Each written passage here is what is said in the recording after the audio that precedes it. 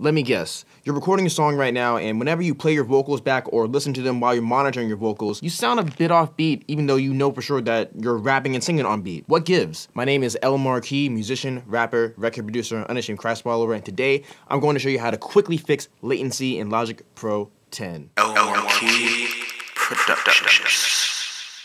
So now we have a session open in Logic Pro 10. If you're recording vocals, this may be what your project is looking like. By the way, I am thinking about dropping some vocal templates for producers or engineers who record artists or artists who record themselves. So if you would like to see me drop some vocal templates, let me know in the comment section below. So now let's tackle this issue of latency. Maybe you're monitoring your recordings through your DAW, and then when you hear yourself back, you hear like a bit of a delay. That's what's referred to as latency. And that's exactly what we're going to fix right here. So the first area of concern is most likely your buffer size, and it's really easy to change.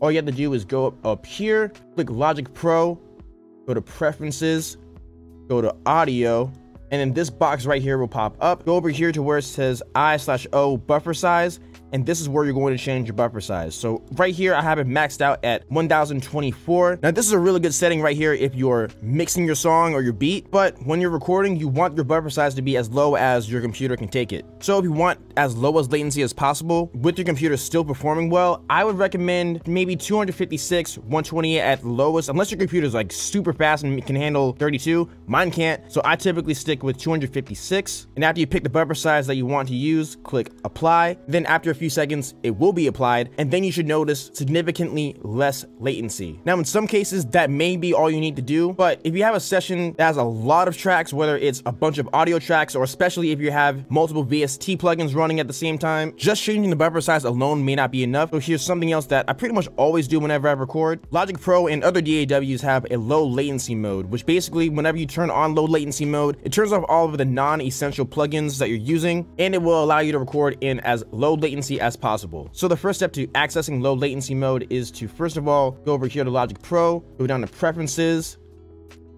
and click Advanced Tools. Then make sure that this box right here next to Show Advanced Tools is selected, and then I would recommend just hitting Enable All so you can see all of them, then exit out of that. And this right here is the button that you'll be selecting. This is the low latency mode button. Just in case it's not showing up on your computer right now, here's how you can show it. Right click on the control bar, click Customize control bar and display, and under modes and functions, make sure that low latency mode is checked off right here. And if it wasn't already selected before, I would recommend selecting it and then clicking save as default if it's not already, and click OK. And then all you need to do is click this, and then boom, that should solve your latency issue right there. Really quick and really easy. That's pretty much all you need to do. So I'll go over all the steps one more time just to make sure that we're all on the same page. The first step that you need to do to make sure that you're recording in as low latency as possible is click over here on Logic Pro, go to Preferences, go to Audio, and then select a relatively low buffer size. I would recommend starting at 256, maybe 128 if your computer's a bit faster, and click Apply. And then to minimize that latency even further, make sure that you are showing the advanced tools in Logic. Right click on the display, click Customize Control Bar and Display,